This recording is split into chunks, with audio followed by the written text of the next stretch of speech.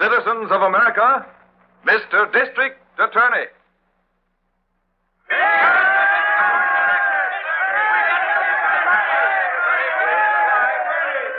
Now, this is a night all of us will long remember. I congratulate you, the people, for electing as Mr. District Attorney a man who doesn't know the word fear. You, the citizens, have elected a man who will prosecute and convict the guilty regardless of their standing in power. I present to you Mr. District Attorney.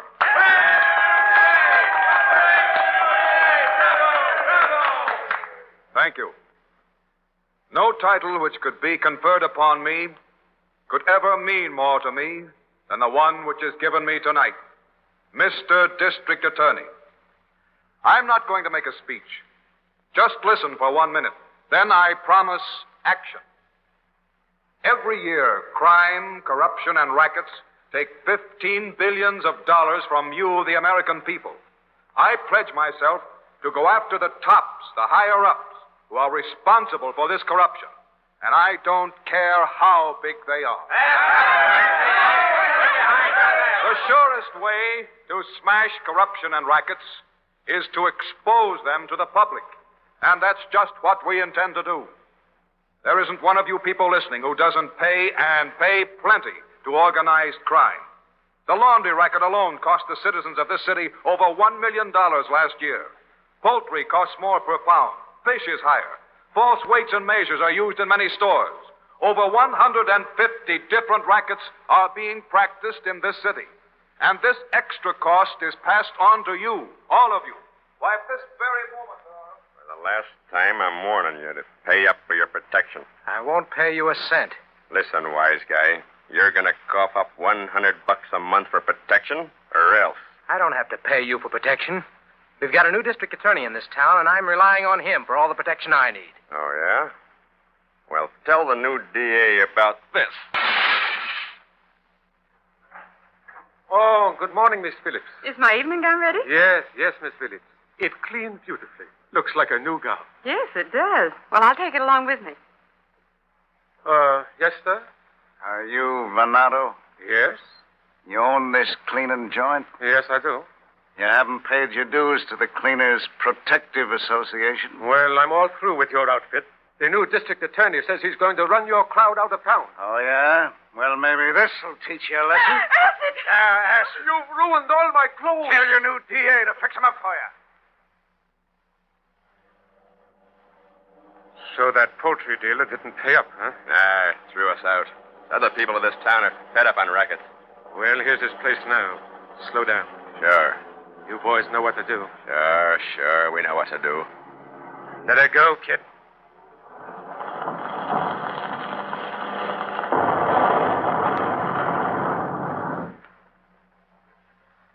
And these are my last words to you people gathered here tonight. This extra cost is passed on to you, all of you. You, the citizens, are the real victims. I pledge to you that tomorrow morning I shall be in my office, acting as your representative, as your voice, and I will smash the rackets and those concerned, regardless of who they are.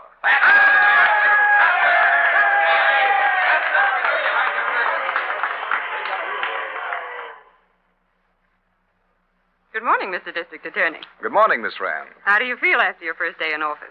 Well, to tell you the truth, I feel the responsibility stronger than ever. Telegrams of congratulation have been coming in for you all day, sir. This one on the top just arrived from Mr. J. Edgar Hoover. Oh, thank you. Mayor Bernard Dickman of St. Louis and Police Commissioner Louis J. Valentine of New York also send congratulations. Well, that's splendid. I'm certainly grateful to these gentlemen. There's an Italian woman in the outer office. She's been begging all morning to see you, sir. Send her in. Yes, sir. Right this way, if you will. I want to see Mr. District Attorney, please. I want to see the District Attorney. Won't you be seated? Thank you. What can I do for you? My name is Mrs. Milano. I came from Italy, but my 3 boys are all born in this country. They're men now. You say your name is Milano? Yeah. Yes. My boys are in the wholesale food business. A man come and say there are racketeers in the food business, but that he can give my boys protection. He's telling my boys they got to pay $100 a month for protection. I can tell you the rest, Mrs. Milano. They didn't pay for the protection, so the man came back several times. Yeah. And then a truckload of their food products was overturned. Then the man came back again, and they still wouldn't pay. Yeah. And then there was an explosion, and their whole wholesale house was badly damaged. No, none of that. It was set on fire and he burned to the ground. You know about it? No, but I've heard plenty of other stories just like it. Well, my boys buy another warehouse. This time they pay the money to be left alone, but business is not so good, so they ain't paid. All the time they are threatened, and they get some of the other wholesale houses to promise not to pay too, and they get letters saying they might be killed. I know something's going to happen, my boys. Please, Mr. District Attorney, please do something. It isn't as simple as all that, Mrs. Milano. I only wish it were. That's a big organized racket. Probably one way or another, 150 men involved in it. Oh, I see. They're the underlings, the bosses, several crooked lawyers, and a man who gets them protection, a high official in this city.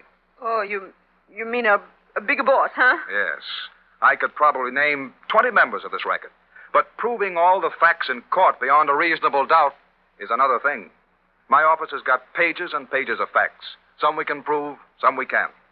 But, Mrs. Milano, I promise you we'll do everything we can and spare nobody. Thank you, Mr. District Attorney. I didn't know who else to come to. I'm glad you came.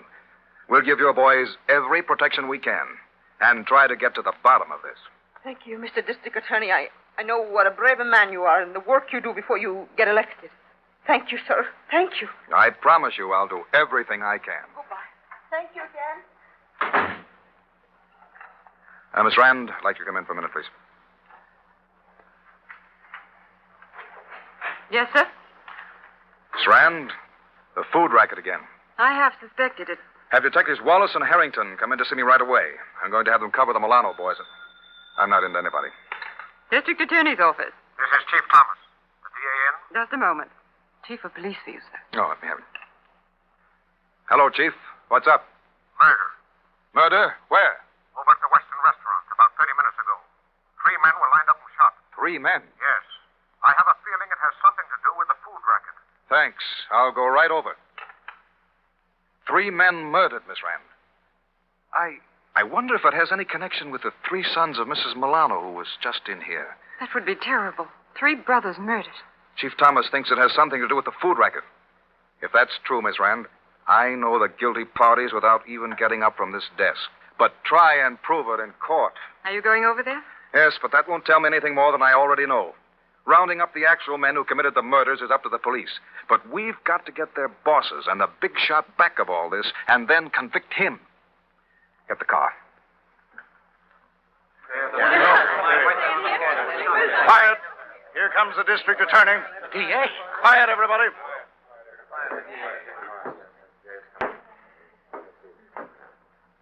These are the 3 bodies, Mr. District Attorney. Uncover them. Oh, they look alike. Are they brothers? Yes, sir. The Milano brothers? Yes, sir. You 2 men were waiters in here? You 2 men. I'm speaking to you 2 with the white coats. You waiters in here? Yes, sir. What did the killers look like? I don't know, sir. I was out in the kitchen. And you? My back was turned. I didn't see a thing. And you people who were eating in here? We didn't see anything, sir. There were some shots, and then everything was all over. You all saw it happen, and you know it. And so do I. You're frightened because you think this murder had something to do with the rackets. You're the people who can help me. Have courage and tell me what you know. All right. Your witnesses, Lieutenant. Yes, sir. It's useless to question them here. I've been through this too many times, Harrington. Yes, sir. Oh, here's a piece of paper we found lying next to one of the bodies. Huh? I guess that's your first threat, sir. I've only been in office 9 hours, and I get my first threat. Well, they don't waste any words, do they? To the new district attorney, investigate this, and you'll be a corpse, too. These murders are part of the rackets, all right, sir. Harrington, I don't need any evidence on the scene or any fingerprints or anything like that to tell me who pulled this. It was Zara. the wholesale produce man. Zara? I'm positive he wasn't here himself, but he planned it. And what a perfect alibi he'll have. You'll find he's playing poker with friends right now and didn't leave the room. But Zara is the real killer. Go to his home, Harrington. He'll be there. Tell him I'd like to have him drop into my office the first thing tomorrow morning.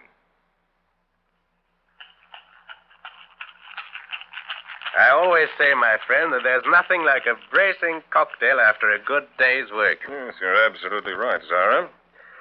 Are you sure it was a good day's work? Oh, positive. The little job you wanted done this afternoon has been carried out to perfection. Mm-hmm. Well, let's drink to it. Certainly.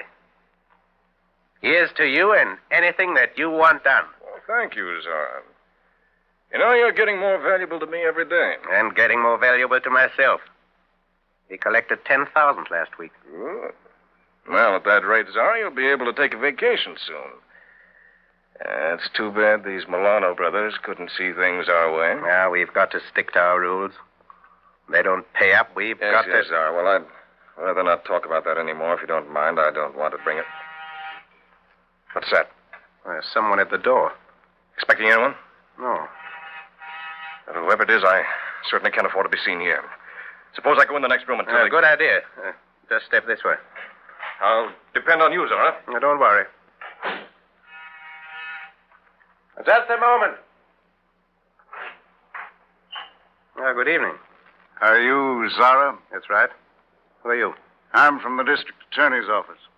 District attorney. That's right. I've got a message for you. I see. I want to come in? No, thanks. I thought perhaps you'd like a little drink. No. All I'm here for is to tell you that the DA wants you to drop into his office the first thing tomorrow morning. Well, I'll be delighted. The DA and I are good friends. Yes.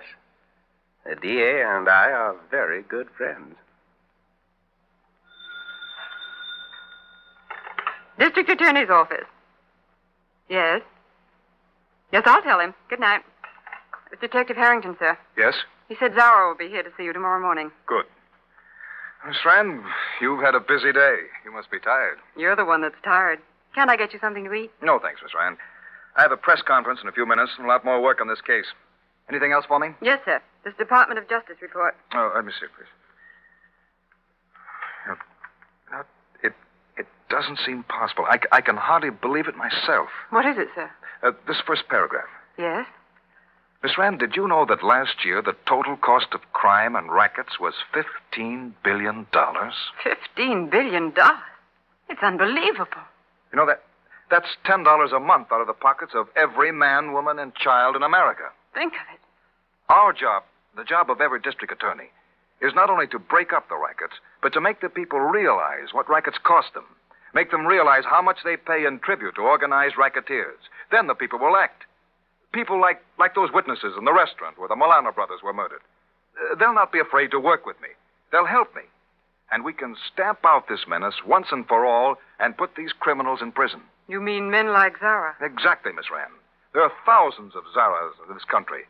I don't want to sound like an orator, but the people elected me district attorney to smash Zara and others like him.